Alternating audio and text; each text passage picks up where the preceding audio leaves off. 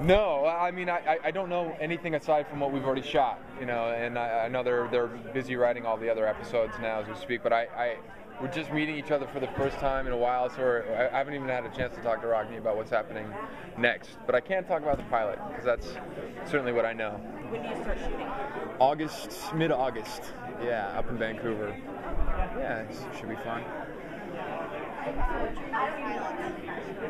Well, I was on Vampire Diaries at the time, and then I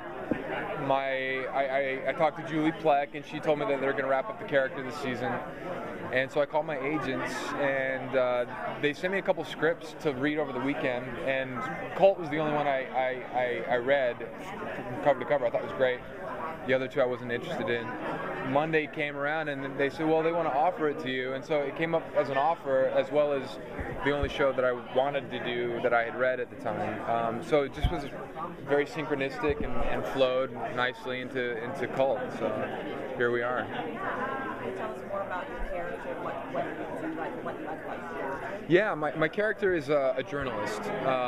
He used to be a well-respected journalist at the Post, Washington Post, who's since sort of fallen from grace and now finds himself working at some local paper in Venice, California.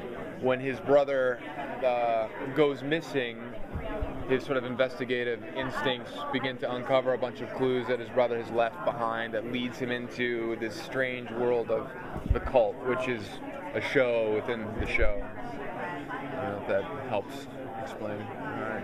Any other questions? I watched the pilot. It's very freaky, I have to say. Yeah.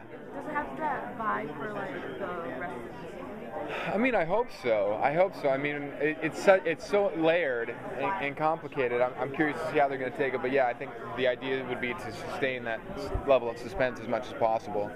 I'm excited about trying to get the show to reach out to through sort of multimedia as well, to make it a more interactive experience, which I really like about the show. I think it has the potential to really push social media, take the television and push it into social media, involve the audience as a sort of interactive participant in.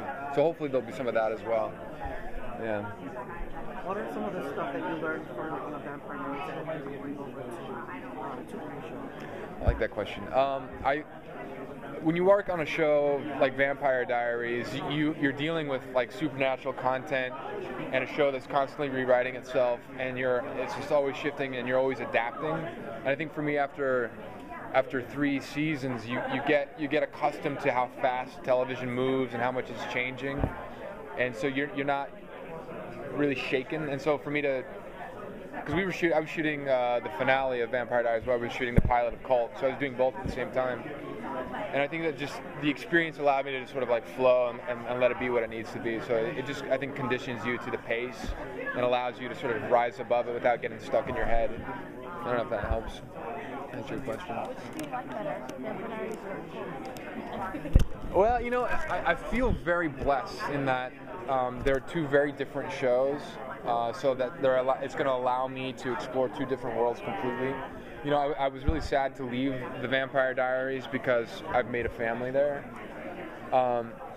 And much to my delight and surprise, the new cast of Cult, I realized, will also be another family. So they're 2 very different shows, 2 very different locations, the content's completely different. And so in that respect, I'm overjoyed for the diversity of it all and see where it will take. I mean, we haven't shot the show yet, so I can't say in the long run how Cult will fare compared to the Vampire Diaries experience, but so far it's prepped to be a really positive experience.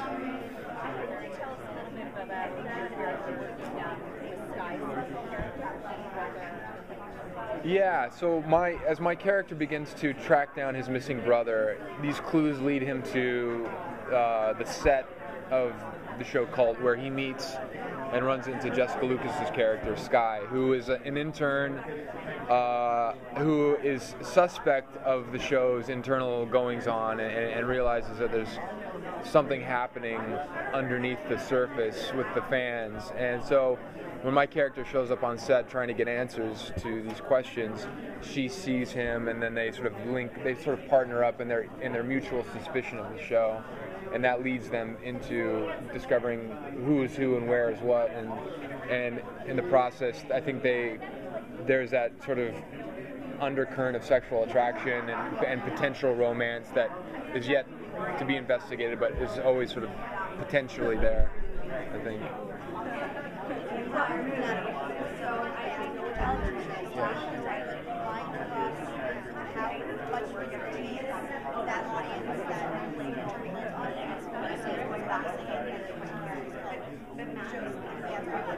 Yeah. Yeah. Yeah. Insult them in which capacity? I don't know. I mean, I think the show will be interesting in that sense. It'll be. I'll be curious to see how it plays with the real audience. Hopefully, they won't be insulted in that respect, but drawn in.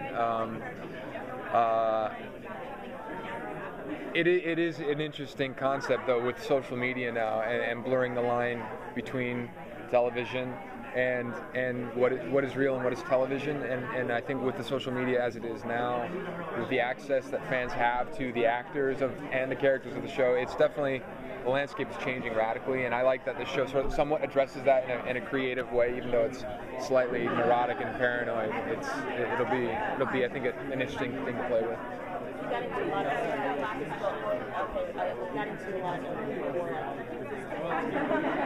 already. Yeah. Is that going to be also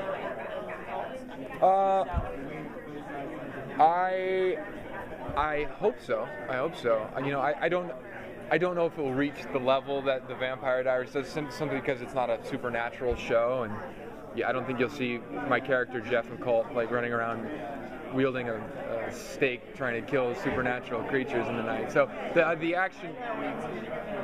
Yeah, right. That's true. So I mean, I think hopefully there'll be some action, but I think it'll be tonally different. Yeah. Thank you, guys. Thanks, guys. Thank you.